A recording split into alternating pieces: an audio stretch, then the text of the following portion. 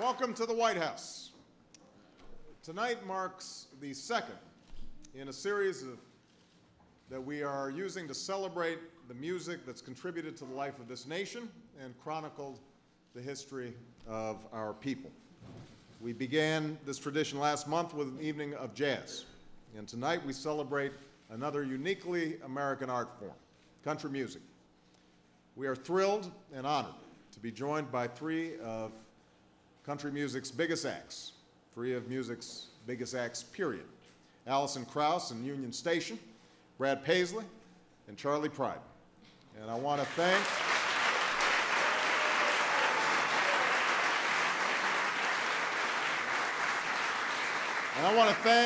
and applaud Alison and Brad for taking some time earlier today to lead a country music workshop here at the White House for the next generation of young musicians. Now, I know folks think I'm a city boy, but I do appreciate listening to country music because, like all Americans, I appreciate the broad and indelible impact that country has had on our nation. It's touched countless lives. It's influenced all genres of music. It's helped us make the American people more hopeful. It's captured our restlessness and resilience and told so much of our story in the process. After all, that's what country music is all about, storytelling. It's about folks telling their life story the best way they know how. Stories of love and longing, hope and heartbreak, pride and pain. Stories that help us celebrate the good times and get over the bad times. Stories that are quintessentially American. After all, name me any other country that would have produced a Hank Williams or a Willie Nelson.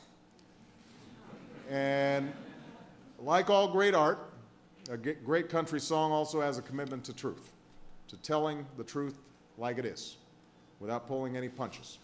And generations of performers have honored that commitment. Harlan Howard proclaimed country music 3 chords and the truth. Garth Brooks said it's honesty, sincerity, and real life to the hilt. And Dierks Bentley called it the best shrink that $15 can buy. So to all those watching, either here or at home, here's a free session with some of the best storytellers and truth sellers around. We hope that you have a wonderful time this evening. Thank you. Enjoy.